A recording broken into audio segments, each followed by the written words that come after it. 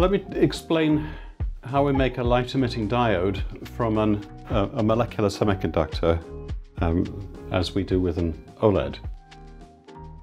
So we start with the semiconductor, which has the characteristic is that if we plot energy vertically, we have a load of energy levels that are empty, and then we have what we call the semiconductor gap, and below that we have energy levels that are filled. Just draw those and make them right. So we have a manifold of levels which we pour electrons into. In chemistry terms, we would call that filling up bonding orbitals. And let me just put one more in there as the last orbital. And what we do is we put 2 electrons in to each orbital, into each bonding orbital. And those are the, if you like, the valence levels or bonding orbitals. And then there's an energy gap which we tune to be the right color, to give the right color of emission. And then we have empty orbitals, which are generally in semiconductor terms parlance called conduction levels. Chemists would tend to call them anti-bonding orbitals. They're high energy.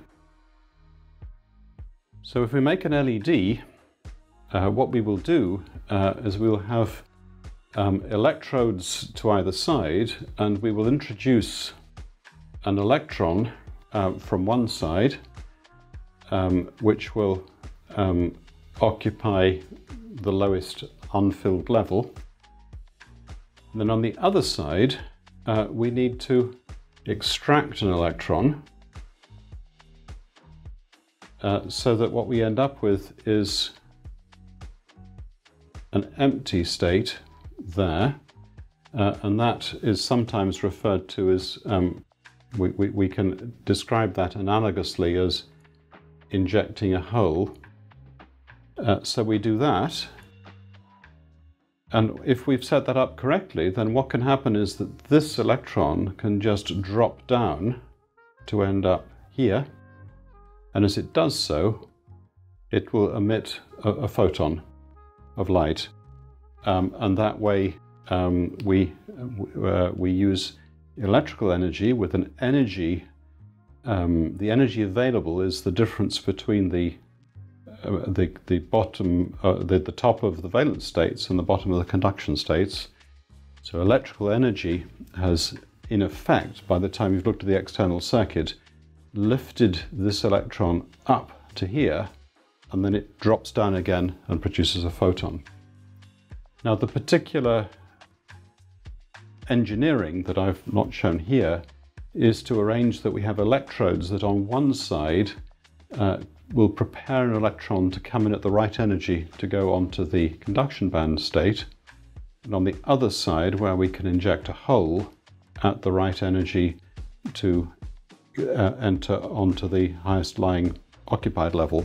And that requires significant design and engineering of the interfaces between the organic emitter and the 2 electrodes, and that's where a lot of the artwork goes in.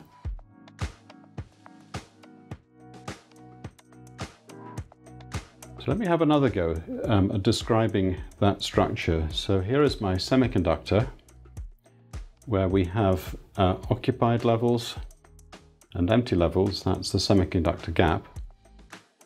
And let me just draw a vertical line to show where we move from the materials that emit. So this is the semiconductor that produces light, and then to one side let me have an electron injector. So I would like to design a material that has its conduction band state aligned with the semiconductor, but I will try to arrange that its valence band levels are deeper lying, and then further away still I might have a metal which will have a work function something like this. So for electron injection, something we'd quite like is calcium, with a nice low work function. And here we have the electron transport layer here.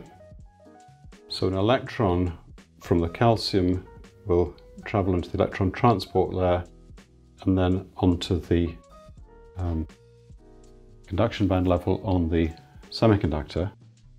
And then analogously for hole injection, I'll have a hole transport layer, and I will again align levels so that I've got good alignment for the, in this case, the valence band states, and an offset. We have a bluer material so that it's not very good at allowing electrons in. And again, I will have a metal with this time a high work function, so something like gold would work well. And in this case, I would think of, let me just do it as an electron process. The electron here would move out and across to the gold. That would be the process of hole injection. And what we've done with this device is arranged that we have easy injection of electrons from the left, of holes from the right. But as an electron comes in, when it reaches the other side of the semiconductor region, there's then a barrier and it won't go further. And in a comparable way, as we run a hole in, it goes easily into the semiconductor, and then there's a barrier which prevents it going further. So that way we confine electrons and holes in the active semiconductor. It's easy to say, lots of engineering.